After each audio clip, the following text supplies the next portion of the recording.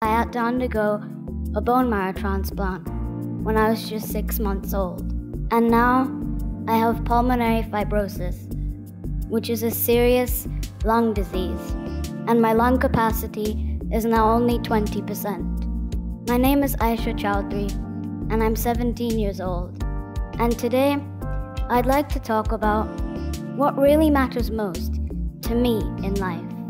Now, life can be tough when every single breath you take is a struggle, and the slightest infection causes a serious, life-threatening exacerbation.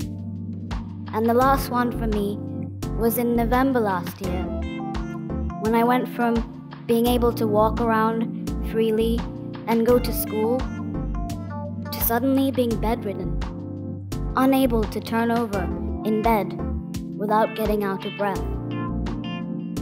And I must confess that I did wonder if I was going to die. And I would have sleepless nights, just thinking, tossing and turning with this idea that soon I may be gone. And if that's going to happen, what's the point of anything? I think about this for hours and get nowhere. But then it suddenly struck me that I'm not really alone in all of this. Is it not true that not just me, but all of us are going to die one day? Yes, all of us are going to die. I'd like you all to just think about that for a moment. In the next 100 years, all of us sitting in this room today will be gone, just at different times, some sooner than the others. So then, if death is the ultimate truth, what should really matter most in life? The only thing that matters to me is being happy, and happiness is a choice one makes. It's simply an attitude. I can either choose to be happy and try to smile through all of my difficult times, or I can choose to be miserable and get overwhelmed by it all. Now, it's not that by being miserable, I'm going to get any better. So I may as well choose to be happy. And if I have to have pulmonary fibrosis, I choose to have a happy pulmonary fibrosis. Now, I'd like to share with you a few difficult moments in the recent past where I've chosen to be happy. This year, I was quite unwell, and I had to undergo several medical tests. And one such test was a sleep study, done to check if my oxygen levels were okay when I sleep. And this picture was taken right before the study. And you can see that I'm almost trapped in a bunch of wires, some stuck to my face and some to my body, to monitor my heart, my brain, and my breathing.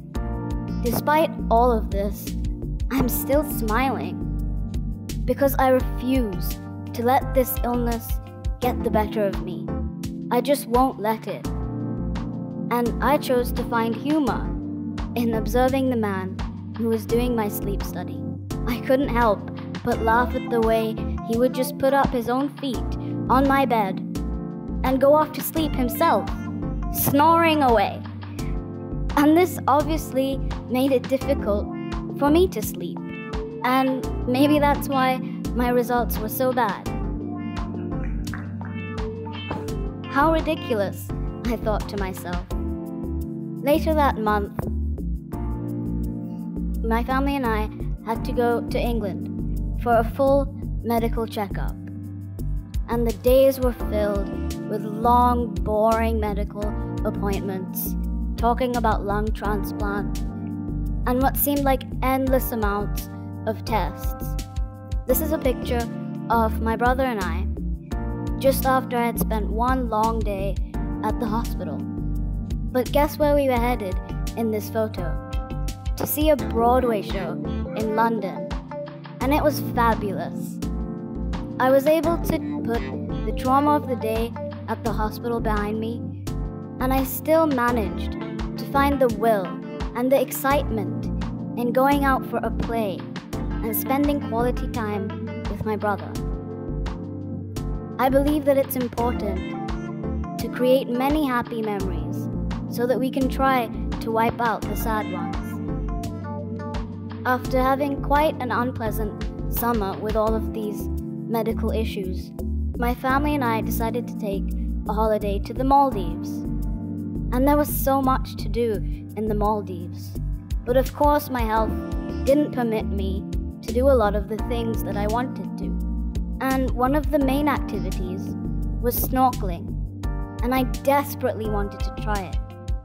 But how could a person who has difficulty breathing go snorkeling?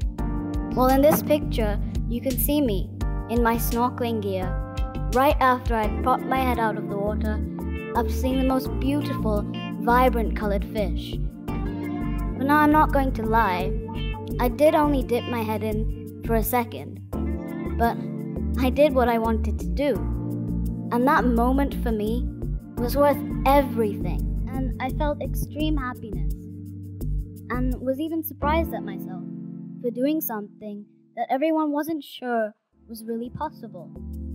So happiness is clearly a choice one can make, no matter what, no matter where. You can find it if you look for it. Tom Wilson once said, "A smile is happiness that you can find right under your nose."